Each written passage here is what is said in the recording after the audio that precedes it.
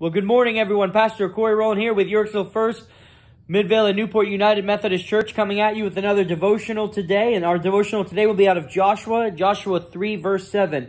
And it says, "And the Lord said unto Joshua, This day will I begin to magnify thee in the sight of all of Israel, that they may know that as I was with Moses, so I will be with thee."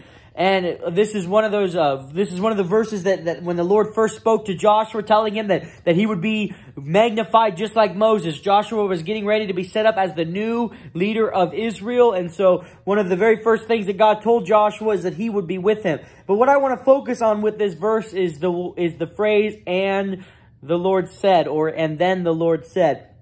As you may or may not know, I'm in Ashland Theological Seminary for my master's degree in divinity, and one of the classes I'm taking this semester is Hebrew. And so I'm learning the language of Hebrew. We're learning biblical Hebrew, and what I love about that language is I've learned 2 words so far. It's been my first week. I've learned 2 words, and with those 2 words, I have learned 4% of the Hebrew Bible, and those 2 words are Vayomer Yahweh, and they are translated in English, "the Lord said," or "and then the Lord said." And just what we read in Joshua, when it says, "and the Lord said to Joshua," it's Vayomer Yahweh to Joshua. And I love the fact that these 2 words, "and the Lord said," make up 4% of the Hebrew Bible, because I really think that shows how much the Hebrew people relied on hearing from God. If 4% of their entire language, 4% of their entire Bible consists of the word, "and then the Lord said," that really should tell you how much they depended upon God, how they truly listened to his voice. And when he said,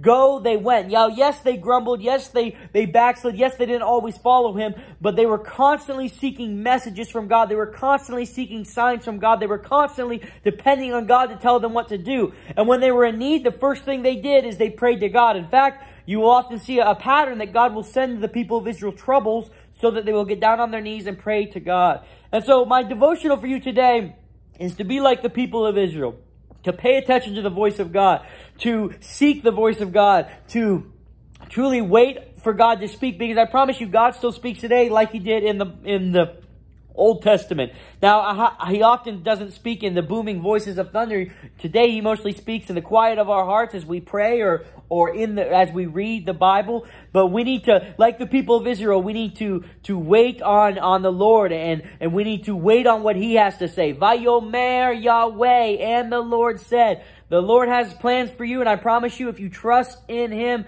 he will show you his path for you. Amen.